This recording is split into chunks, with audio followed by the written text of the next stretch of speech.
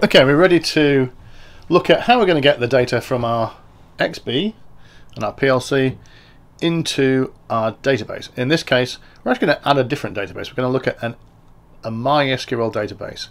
And if we notice from the actual software that's installed in our Five database that we have a connector for a Postgres database. So what I'm going to do here in this video is to show you how to add a further configuration to Node-RED to use with our previously configured database. Before we do that, I just want to show you that instead of the complete message object, which I'll open up here, and we'll see that in the debug windows soon, I'm going to change that. Well, so the entire object. Let's just change it to the. Okay, well, we'll live with this.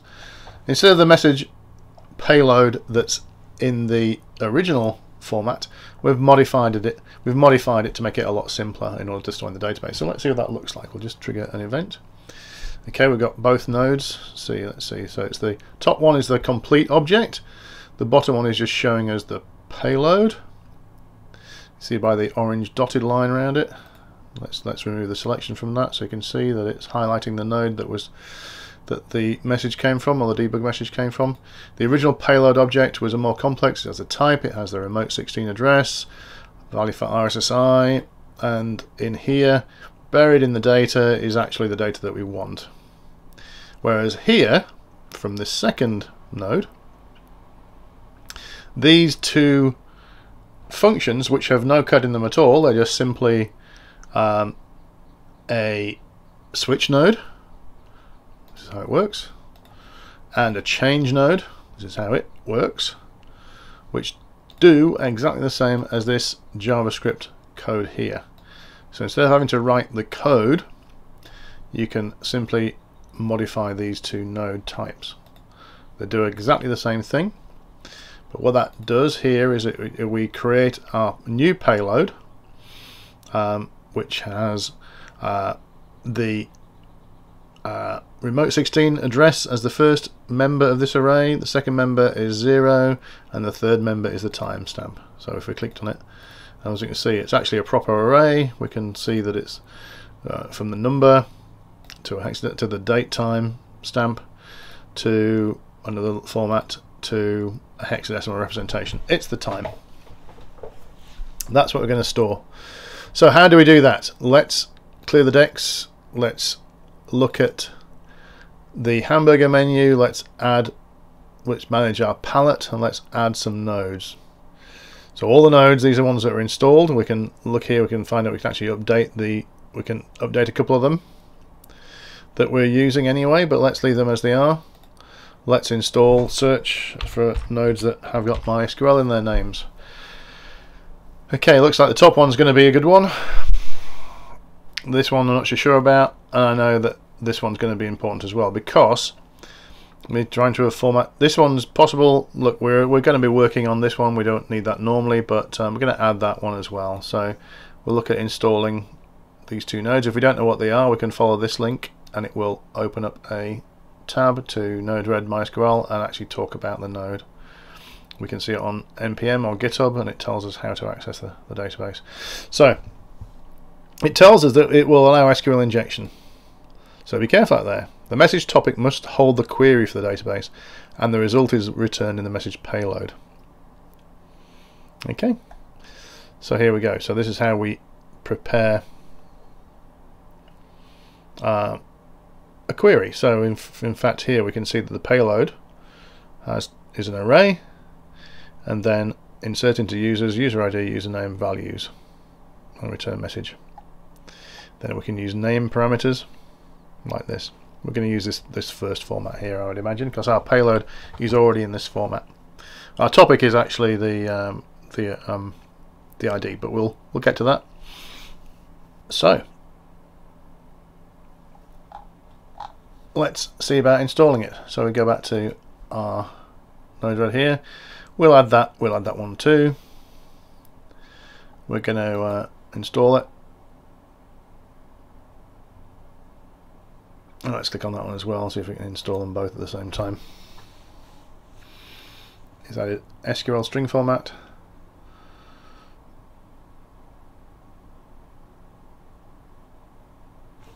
And added that. So now we have our installed nodes. We should have some extra ones at the bottom. SQL string for and Node-RED MySQL. Okay. Let's see, how do we use them?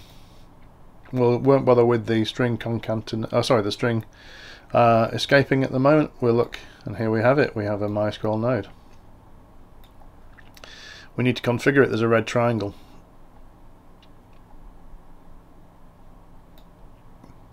We need to do a couple of other things as well. We need to create, in fact, we need to create a topic for that. So the topic has to be the query. So now we have it open. Let's look at the information. The topic must hold the query, and the result is returned in the payload. The payload can contain an array of values to bind to the topic. Well, that's what we've got. We've got a payload here from this one that's got the members to bind to the topic. So I think we might need to use the other node as a very simple way of creating the topic. SQL string format, that was another one. Let's see, what does it say about it. Okay, does it have a way of... Oh, okay, this is great. The result goes to the message topic. So, quite possibly use question mark as a placeholder for all variables. The variables required payload, payload.foo. Okay, we'll just try looking at the whole payload. Alright. So what format does it want to be in? Instead of select, we want to insert. We insert into well, it's going to be the 5 user. I think it's called table events.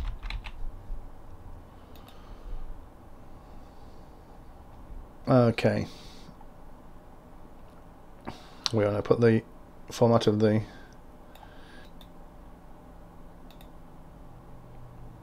okay, so let's use that. We'll put it in here. Sorry, I need to go back to the right screen. Insert into events.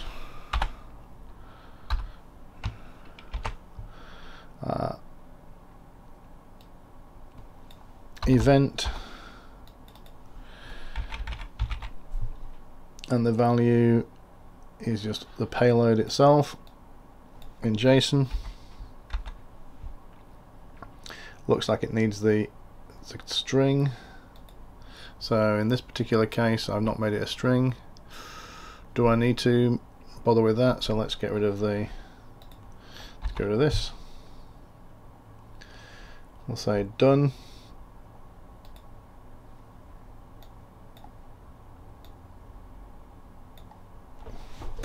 So before we actually connect and to our database, let's just have a look at what this looks like.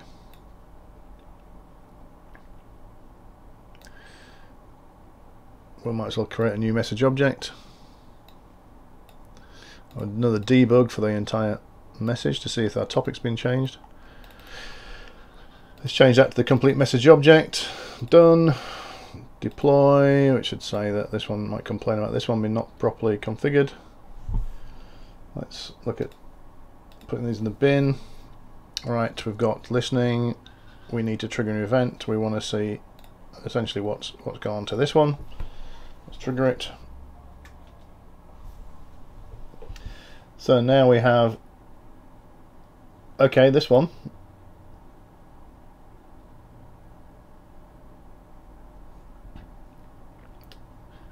Well, okay, great. Into event values, it's actually taken the values out of there, which is great, except I want to change it into an actual object. Now it's possible that events are JSON. Do you know what? We'll find out if it works or not.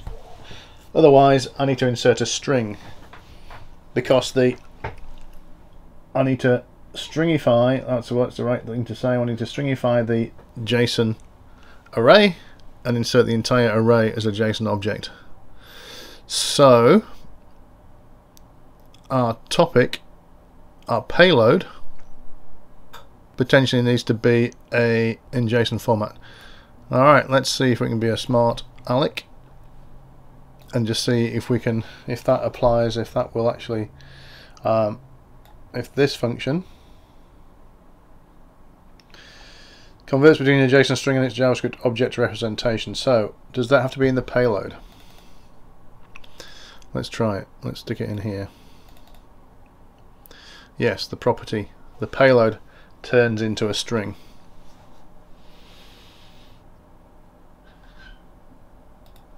Let's deploy that.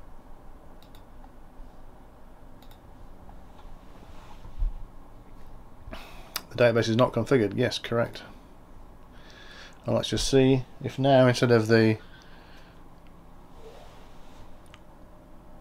Yes, we have now got a stringified version. We've now got it as JSON, JSON, rather than an actual object. So this is what's going to go in. The payload of that object is the original payload, where the data comes from. And now the payload's been turned into a string. And so the insert into event, in the events table, the event column, the value is just is a representation of that object in JSON format. So I'm happy with that now. So now let's configure our database. I'll make that a bit longer so you can see I'm going to just drop it between the two. I'm going to configure it. Add a new database. The host. This is where things get fun. The host is going to be the machine on the network that's my computer. So I'm just going to confirm its IP address, and then we shall carry on with this. A few things that we can actually do. We know that it's not the default port, it's this port. We know that the user is called Fiab. We know the password is Fiab. Okay, it's warning me that it's not a secure connection. That's correct. I can't spell it. The database is Fiab tables. The time zone we're going to leave blank. The name of this we're going to leave blank. All we have to do is confirm what my IP address is. My local one.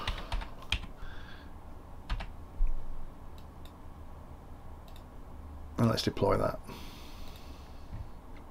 PC connecting. Yeah, connected. Great. Okay. So let's put this in the bin.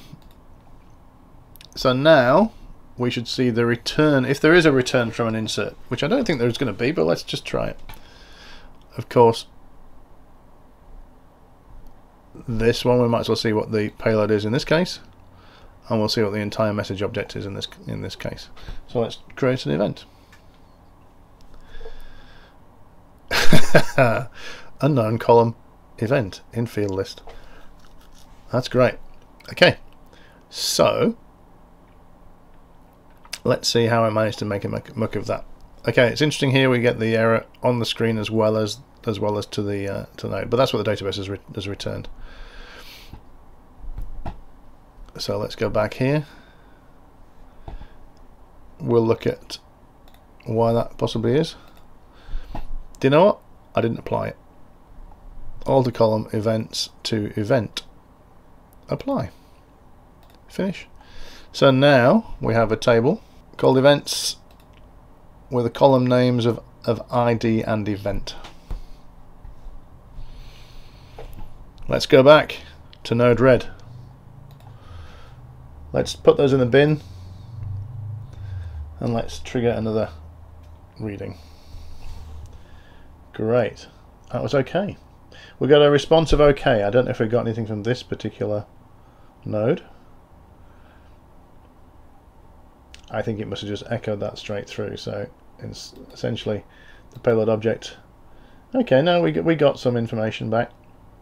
it says that we've inserted insert ID 1 as server status 2, 1 account 1, no message, it's true, changed rows 0. Okay. I guess what would be nice to find out would be what's now in the events table. Can we see the topic? Okay, so let's just see what's in the events table. I think we just do select star from events. So let's have some SQL. We will trigger it like this.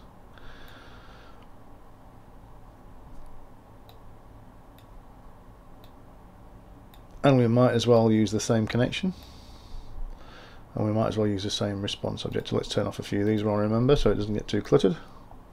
Instead of a timestamp, we'll just insert a very simple... interestingly here we can actually put topic in this one. So we could actually, I think, leave the SQL one blank and let the SQL string function properly escape those things. But we'll actually might as well write the topic in here and see how that goes. Payload, we'll leave an empty payload. Topic is select star from events. We can repeat it, or we can leave it blank. We'll just do done. We'll do name query events query.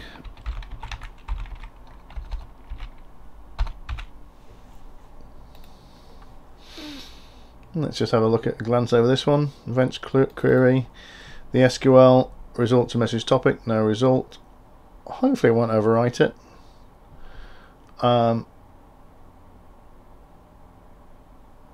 Perhaps we could look at, I don't know. Let's find out. Let's see if it says anything about this.